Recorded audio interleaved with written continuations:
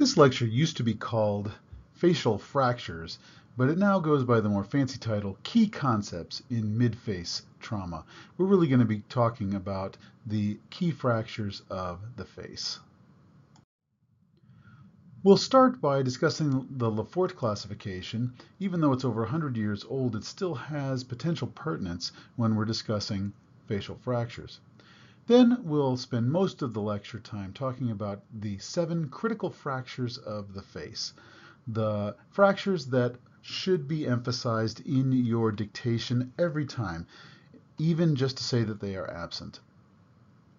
We'll spend a little bit of time talking about common fracture complexes at the end of the lecture. One of the most important concepts when you are dictating a case for mid-face fractures is to avoid the laundry list of fractures, mentioning one fracture over here, another fracture over there. What you really need is an organized structure. And that's why I use the 7 critical fractures of the face as my pertinent negatives when I'm dictating a negative examination. When you do have fractures, it's important to rank them by their clinical importance. You shouldn't start with fractures of the nasal bone or septum when there are fractures, say, of the orbital floor that might need to be repaired surgically. I think it's useful to organize complex fractures according to the fracture planes. That's actually an important concept. We talk about fracture lines, but fractures aren't lines. Fractures are planes. They may be curved planes, but they're planar, not linear.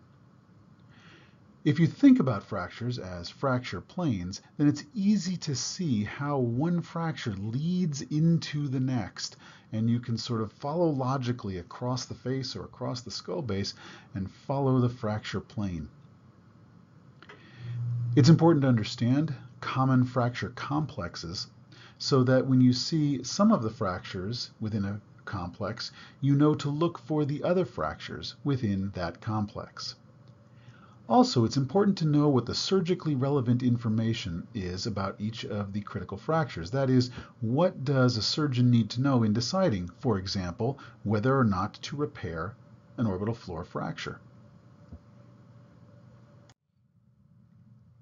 Let's begin with a discussion of the LeFort classification system. LeFort was a French pathologist who was working more than 100 years ago. He took cadaver skulls and dropped bricks on them and kicked them in the face, and then dissected out what the fracture lines were that resulted from that trauma. The LeFort classification relies on what we now would consider fairly limited velocity trauma.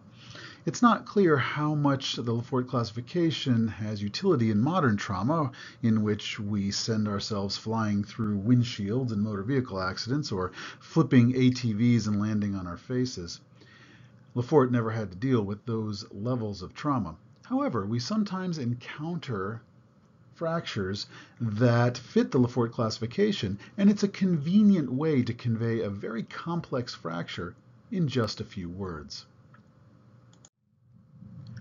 Let's begin by describing the 3 types of LeFort fractures and drawing them onto this skull. A LeFort 1 fracture runs across the lower midface and separates the upper alveolar ridge from the rest of the skull.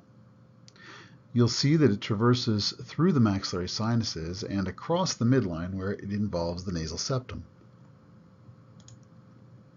A LeFort 2 fracture comes up through the midface, through the floor of the orbit, across the medial orbital wall, and then across the bridge of the nose, and then out the other side. A LeFort 3 fracture goes through the zygomatic arches, through the lateral wall of the orbit, up into the orbital roof and across the glabella before coming down the other side. It is important to understand that in order to invoke LeFort's scheme, you first have to separate the midface from the skull base. LeFort fractures are at their essence a separation of the alveolar ridge of the maxilla from the skull base itself. In order to do this, you have to sever the connections between the midface and the skull base. Those connections are the pterygoid plates. So in order to use LeFort's scheme, you have to fracture through all four of the pterygoid plates. You can go through the base of the pterygoids on one side, and that will take care of both of the pterygoid plates on that side.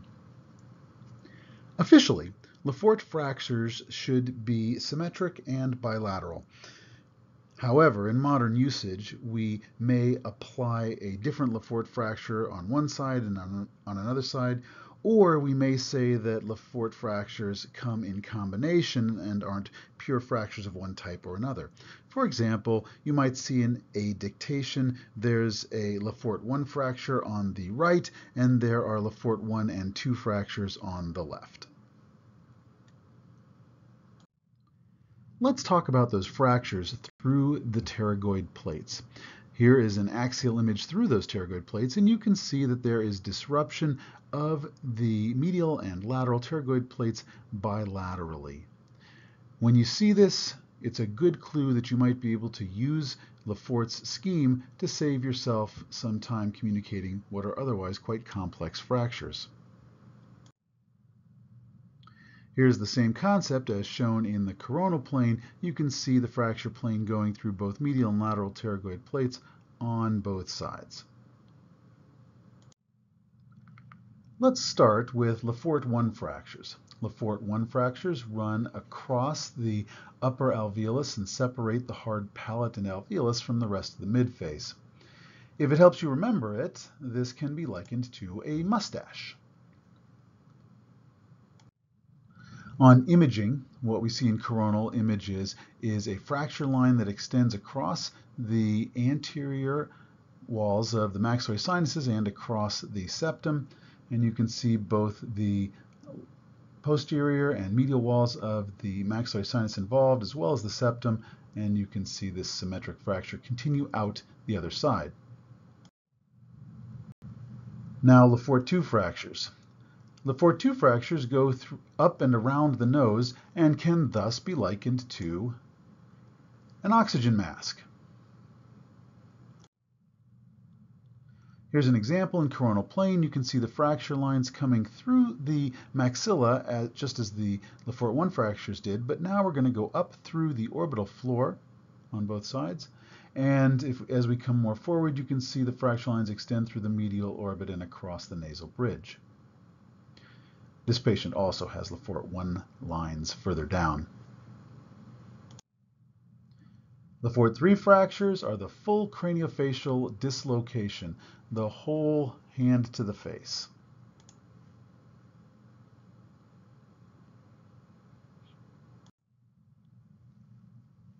Here's an example showing fracture lines that extend through the zygomatic arches and then come through the lateral wall of the orbit, through the orbital roof, and in this case even disrupt the frontal sinuses as they come across the forehead.